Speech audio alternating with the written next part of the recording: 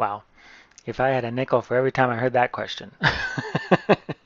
Adding and subtracting rationals really can be frustrating. I absolutely understand.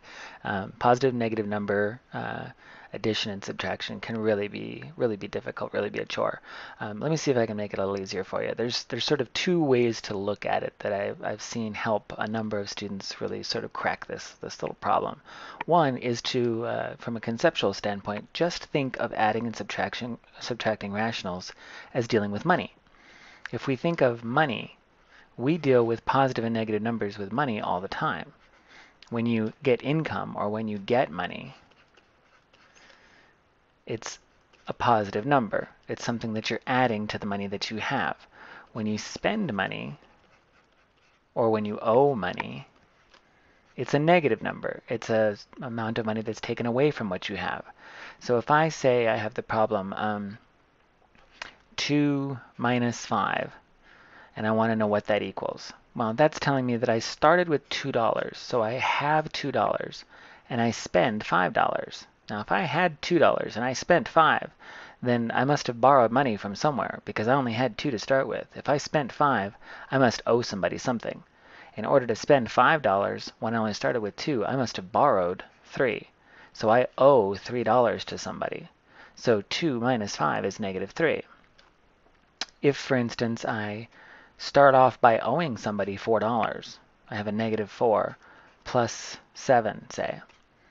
Here, I started off by owing somebody $4, but then I got, or I earned, I was given $7.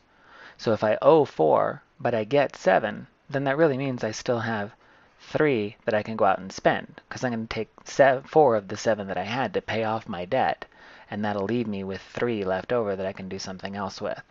So from a conceptual standpoint, thinking about money can help a lot. Just think of positive values as money that you're getting or money that you have, and negative values as money that you're spending or money that you owe. And I think you'll find that that clears it up a whole lot, particularly for a student who's kind of conceptual, who likes to think in pictures.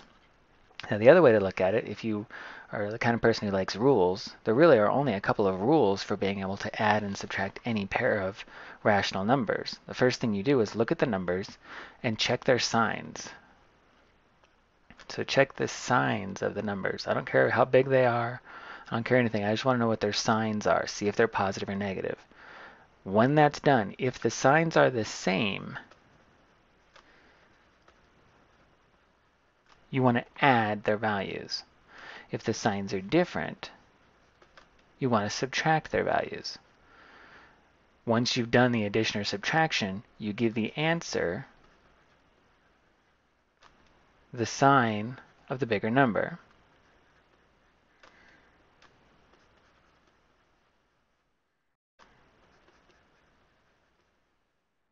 The answer gets the sign of the bigger number.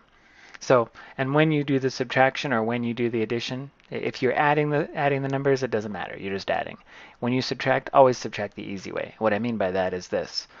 Suppose I'm adding 4 plus negative 8. Yeah? Here my signs are different. I have a positive 4 and I have a negative 8. So my signs are different. I need to subtract their values. And what I mean by saying I subtract the easy way is I just say 8 minus 4, because I know that. I know what 8 minus 4 is. That's 4. Then I look at my numbers and I give my answer the sign of the bigger number.